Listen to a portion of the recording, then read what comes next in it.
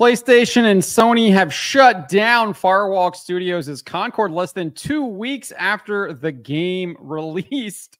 2 weeks. Didn't even survive 2 weeks. Shut down. Plug pulled. Servers are gone. The game is no longer listed on Steam, and they are offering people who actually spent money on the game full refunds. Before we get to this, I'd like to ask you, please hit that subscribe button. Hit that bell for notifications so you don't miss any of our future videos here at the Trent Report.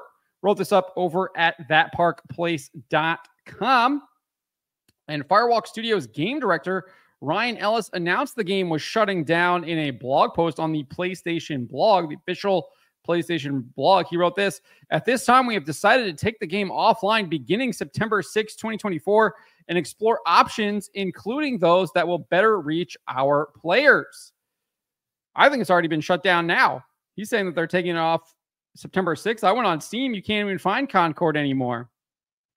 It's no longer listed. He also shared that the company will be offering full refunds. He wrote this: "While we determine the best path ahead, Concord sales will cease immediately, and we will begin to offer a full refund for all gamers who have purchased the game for PlayStation 5 or PC.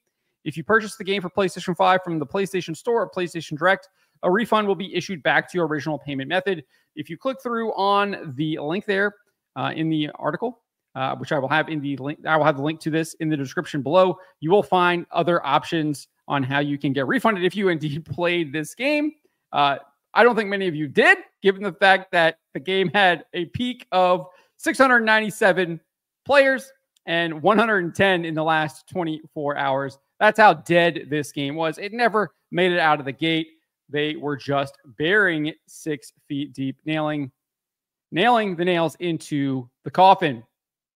So just to kind of give you a brief recap of just how bad this game was, how dead it was from the very beginning, they released a video on a PlayStation State of Play. I feel like it was like back in May. Looks like it was, yeah, it's at the end of May is when they released this. And then you had people like a Brutus Rambo, who runs the Steam curator list. Sweet Baby Inc. Detected. He's the founder of it. He was roasting this game. So as the F robot has pronouns in the next Sony game. Okay. Basically saying this game is hot trash, criticizing the game for the inclusion of pronouns. You also had Mangalore here making fun of the DEI character designs of this character named Amari. OMG, finally, literally a playable tank. Lots of other people were criticizing the gameplay, saying it was basically derivative of Overwatch. Dreamcast guy, when he actually played the actual early access or the open beta, I think it was early access for him, he described it as Walmart brand Overwatch.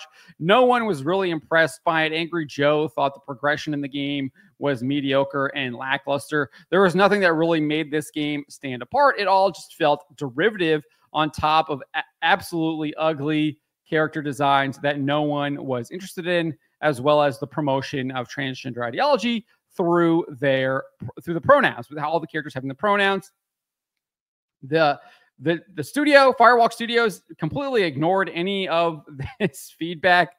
Speaking with VGC, the company's director of IP, Kim Krein, said this: "Yeah, that trailer, that moment is such a tiny slice of everything that we've been working on for years and years.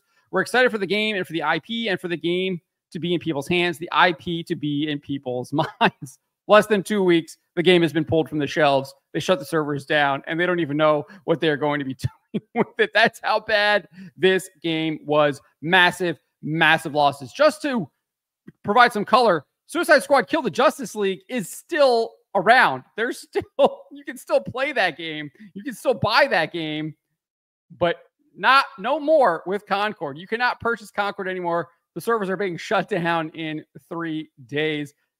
Definitely not in people's minds whatsoever.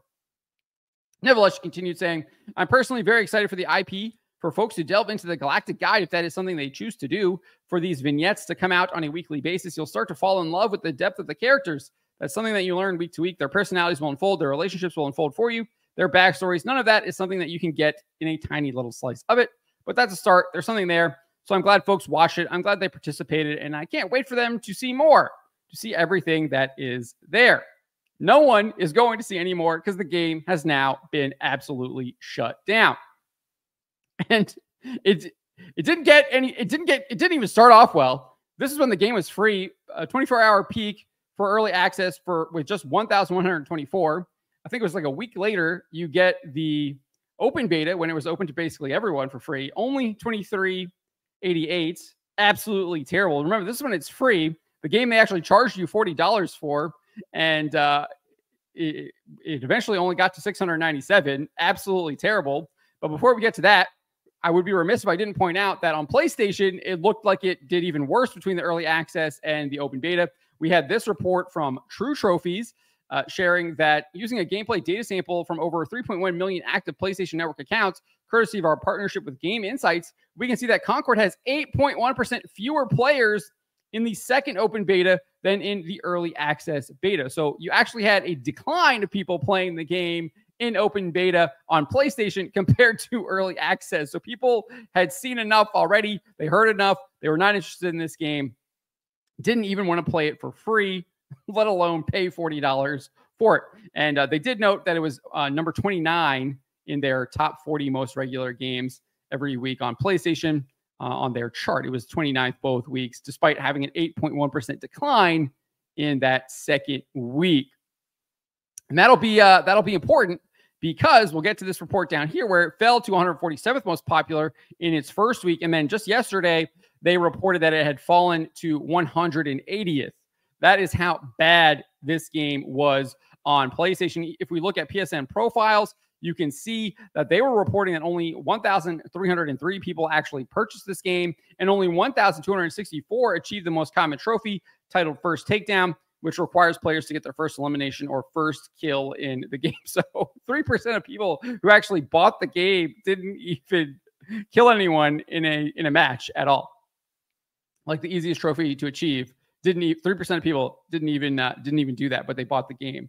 So only 1,300 people were seemingly own the game. Absolutely terrible, massive disaster. So that's kind of a brief recap, but there's a lot more.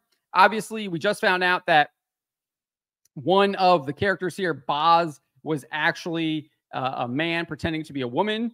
One of the voice actor or the person that they modeled this character out off of seemed to confirm that on Instagram. We had Pink News reporting this, saying that the voice actor wrote this on Instagram. I had to go for a walk because I just don't like you when PlayStation wants to turn me into the baddest knife-wielding assassin in all the land. That's right, yours truly as Free Gunner Boz in PlayStation's new multiplayer video game, Concord. So that was posted about 3 days ago on Instagram. And I think they must have edited the post because on the Instagram post, those comments are no longer there anymore. Maybe this person, he got the heads up that the game was getting scrapped, and so was told to edit the post. Obviously, there was this big headline too, where there was a Concord developer demanding coworkers refer to her as professor, pushed extreme politics, and demanded her unvaccinated colleagues be fired. Absolutely insanity right there. And then obviously I did the research on this. That was mainly done by Smash JT and his sources. This one right here. I did the research on this one where you had the lead character designer claiming that whites must acknowledge their privileged position and then actively work for equality.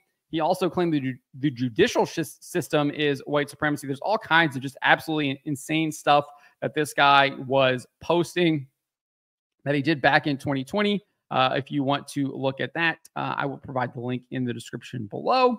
And then obviously here is more confirmation of this character Boz being a man pretending to be a woman in the game. This is shared by Manga Lawyer, so I'm not sure exactly. I haven't seen this in person, but this looks to be legitimate. But you can see here that Boz's like uncle or grandfather or relative or whatever it is, I think it's his grandfather, said that he turned away again after her gender transition. So it's a guy pretending to be a woman and confirming it right there. This is what we expected. We knew this was happening. This is what they were going to put in those vignettes, the cinematic vignettes that they were talking about. You knew they were going to push this agenda. We saw through this. Gamers rejected this game. We killed this game. We won, and they've shut this game down. So this is a massive victory for gamers, showing that we do not want these types of games. We do not want Overwatch derivatives. We do not want woke ideology. We do not want pronoun nonsense. We do not want these ugly character designs that are clearly trying to push the transgender ideology. No one wants this. Game shut down less than 2 weeks after it was released. Who even knows what happens to Firewalk now? I think that's the big question moving forward is how long till Sony or PlayStation shuts down Firewalk, absorbs it into PlayStation Studios, moves people around.